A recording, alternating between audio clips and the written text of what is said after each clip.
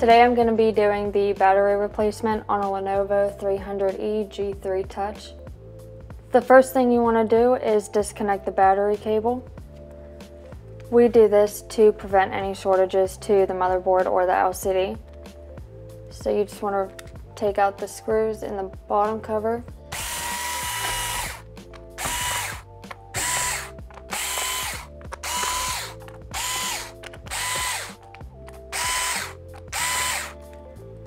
Once the screws are loosened, you can remove the bottom cover.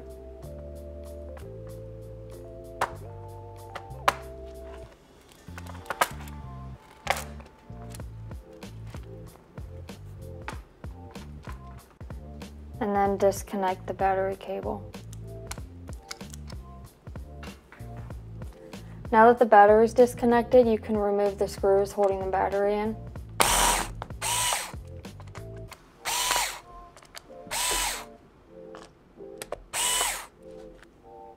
And remove the battery. You can grab your new battery and put it back into place. And then screw the battery back in.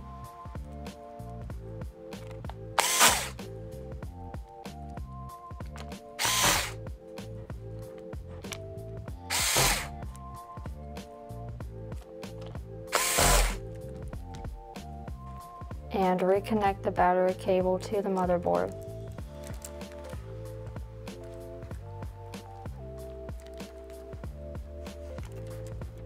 And then you can put the bottom cover back on.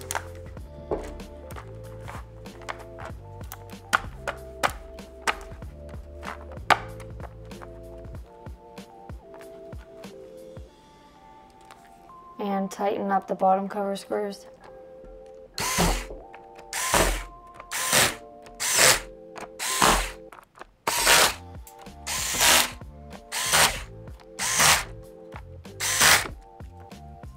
To verify the repair, you want to grab your AC and plug the unit in. Once it's plugged in, you can open the unit up.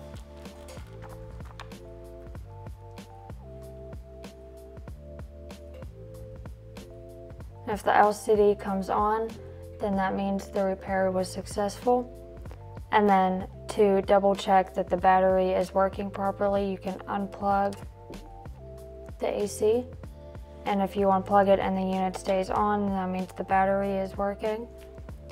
So now you can shut the unit down.